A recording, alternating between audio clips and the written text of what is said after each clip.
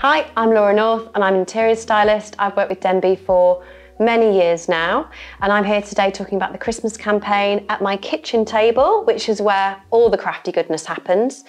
Today we're going to look at how to create some gifts that aren't just for Christmas, but will have longevity beyond this seasonal period. Really simple and effective gift is to use a bowl to sort of facilitate what you're gifting to someone, because rather than a gift bag, it kind of is a present in itself. So let's start with gift for a coffee lover. So I found these gorgeous coffee beans at my local deli. Add in a couple of mugs. I can vouch that these are excellent coffee mugs, the Kiln ones. And then finish it off with something unusual, like some little handmade ceramic spoons. Next, let's try a gift for a gardener. There's some lovely natural plant food, a little bundle of raffia, and these beautiful seed packets that are almost too pretty to plant, some little wooden markers, and the cutest, tiniest trowels you've ever seen.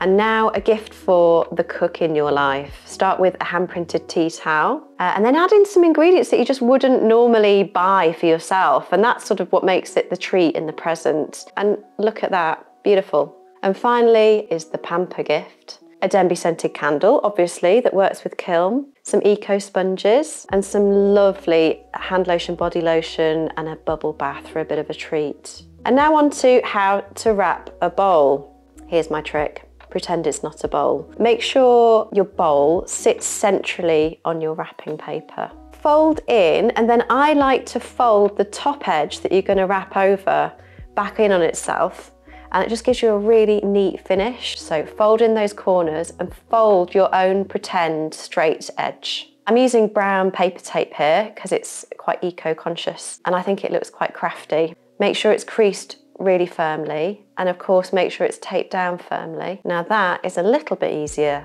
than attempting to wrap something that's round. I hope this has helped to give you some serious gifting inspiration. If you need loads more ideas, or you just want a little recap on what we've just been talking about, head over to the Denby website, which is denbypottery.com.